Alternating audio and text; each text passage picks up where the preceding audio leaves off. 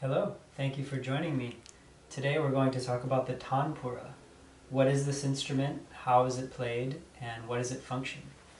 So, the Tanpura is one of the most important instruments in Indian music, arguably the most important, because everything that we do musically relates to this instrument.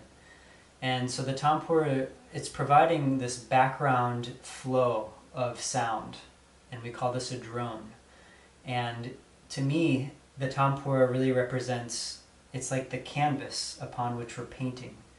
If this was a visual painting, this would be the backdrop, and then all the colors come from the instrumentalist or the vocalist and the other instruments. But without this, there is no creation.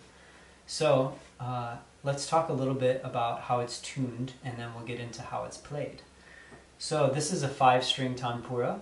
Some are 4 strings. The extra string just gives us a couple more options for making tuning variations. And so with a 5-string Tanpura, the basic tuning is going to be ba, sa, sa, sa, sa. So in Western music that would be 5, 1, 1, 1, 1 octave lower. The notes with that would be G, C, C, C, C. And so what this does is it allows for a really broad scape of overtones. Now there are variations on this tuning we can do, and we'll get into that later.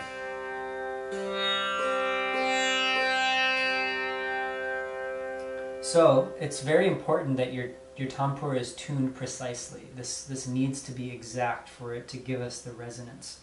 And so one thing I want to show you about tuning precisely is that we have these beads at the bottom. And the beads allow us to fine-tune if we're a little sharp or flat without having to go up to the wooden peg. And so this is a great tool when you're fine-tuning your Tanpura to be able to use these beads. If you move them away from the bridge, it will get sharper, and if you move them towards you, it will get flatter. I'll just show you.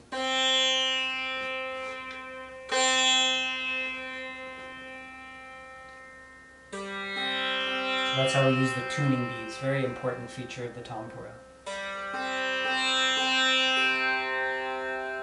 So let's look now at how do we hold and play the Tanpura. There's many ways to sit with it, and this is a basic, comfortable way to just be cross-legged and let it rest upon your legs. And it should be so that it's relatively stable and you don't have to use any awkward positioning. Now, the left hand can support the neck, and if you're right-handed, we'll use our right hand to pluck the strings. When playing the Tanpura, the thumb will always be mounted on the neck like this. So that's the first step. Allow your thumb to mount on the neck. And for the best tone, it's nice to be about halfway. Not too far here, not too far here, but somewhere in the middle. And one of the first points to remember when playing the Tanpura is that the positioning of the hand is more parallel to the strings. You don't want to be going cross like this. This parallel position will give you the best tone. So, here's the basic technique for how we strike the strings. We're going to use 2 fingers, the middle finger and the first finger, and the middle finger will be used on the first string only, the 5th. After striking here, we'll transition to the first finger. Second, first, first, first, first. So that's our finger positioning. Now, what you'll do when you're playing the Tanpura is experiment with different amounts of pressing into the string as opposed to plucking. This is a sound that we don't want a thin sound like this. So instead of thinking about plucking and pulling, I'm more pushing into the string, almost with a downward motion. And you can hear that's giving me a nice rich tone. And our goal with this instrument is to just really provide a continuous loop of sound that's uninterrupted. So this is really a feeling that you'll get the hang of as you practice. The main points, the thumb is planted, second finger, and then first. The hand stays parallel to the strings. And then experiment with that pressure, pressing down and into the string as opposed to plucking away. And now you can hear there's a certain rhythm that I'm playing.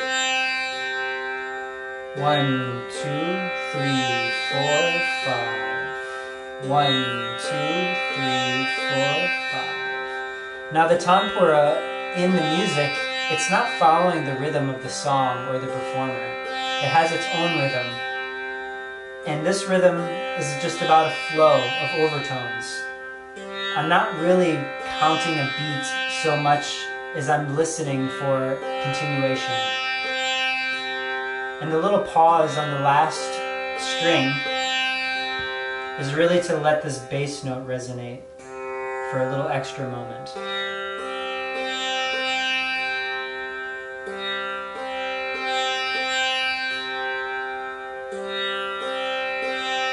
Now,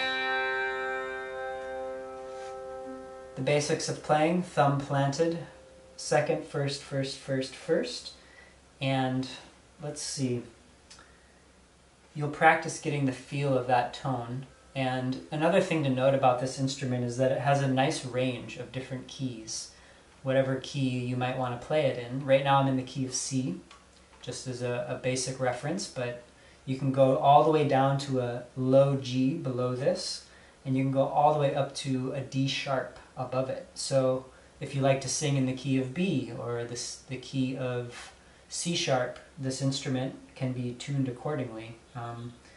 And so you'll just follow that pattern of the fifth, first, first, and the first. So it's been really wonderful sharing this with you. I hope that you are enjoying playing the tanpura if you have one. If you don't have one and you're interested in one, this particular tanpura is one that I import from my choice maker in India, and I'm very happy with these instruments for singing, for accompanying music, for recording. So visit my store to look at purchasing one of these instruments, and check in again. I have more to talk about with the tanpura, with special tuning variations and some stories. So thank you.